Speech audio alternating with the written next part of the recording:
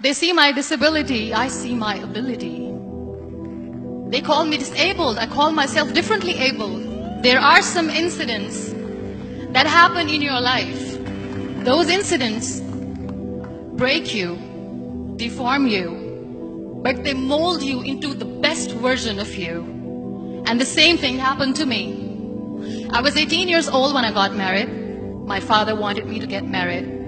And all I said was, if that makes you happy, I'll say yes. And of course, it was never a happy marriage. Just about after 2 years of getting married, I met a car accident. Somehow my husband fell asleep and the car fell in the ditch.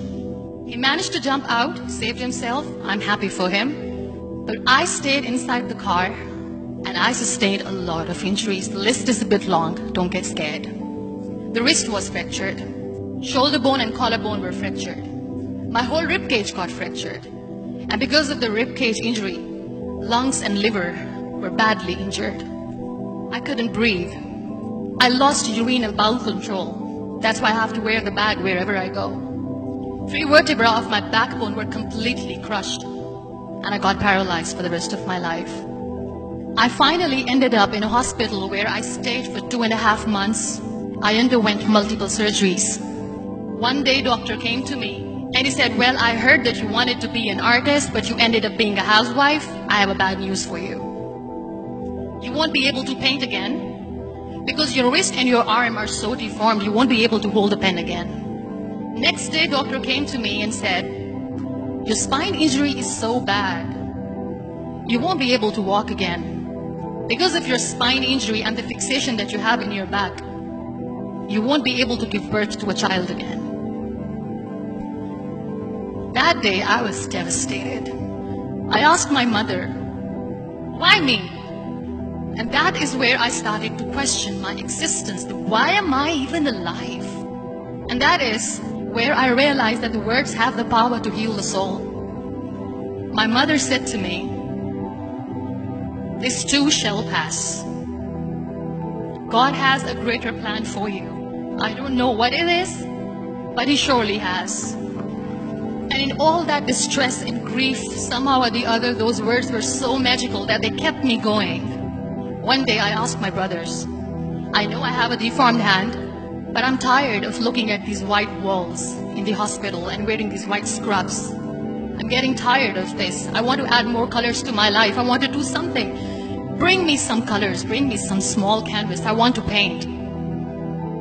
So the very first painting I made was on my deathbed, where I painted for the very first time. It was not just an art piece or just my passion. It was my therapy. And then I was discharged and I went back home. And I went back home and I realized that I had developed a lot of pressure ulcers on my back and on my hip bone. I was unable to sit. There were a lot of infections in my body, a lot of allergies. So doctors wanted me to lie down on the bed straight for not 6 months, for not 1 year, for 2 years. I was bedridden, confined in that one room, looking outside the window, listening to the birds chirping, and thinking maybe there will be a time when we'll be going out with the family and enjoying the nature. That was the time where I realized how lucky people are. That is the time where I realized that the day I'm going to sit, I'm going to share this pain with everyone to make them realize how blessed they are, and they don't even consider them lucky. That day I decided that I'm going to fight my fears. We all have fears. Fear of unknown, fear of losing people, fear of losing health, money.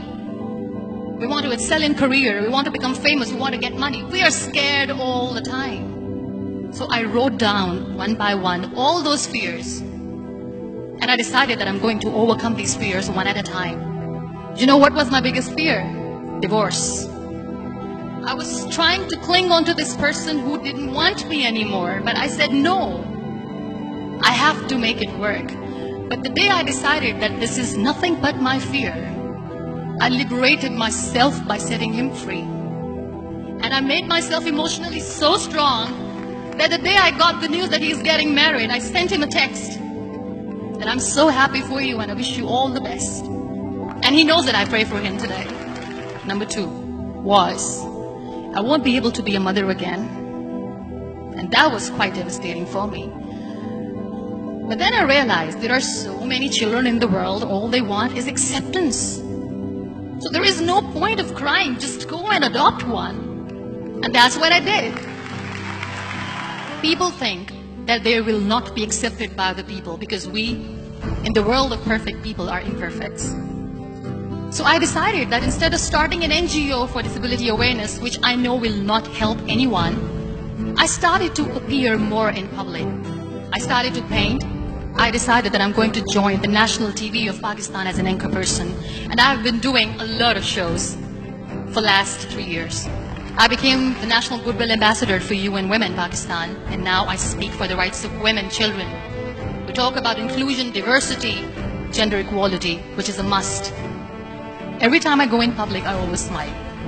It's always a big toothy smile on my face, and people ask me, don't you get tired of smiling all the time? What's the secret? I always say one thing, that I have stopped worrying about the things that I have lost, the people that I have lost. Things and people who were meant to be with me are with me. And sometimes, somebody's absence makes you a better person. Cherish their absence. It's always a blessing in disguise. Live your life fully. Accept yourself the way you are. Be kind to yourself. Be kind to yourself. I'll repeat, be kind to yourself, and only then you can be kind to others. Love yourself and spread that love. Life will be hard. There will be turmoil. There will be trials, but that will only make you stronger. So when you accept yourself the way you are, the world recognizes you. It all starts from within.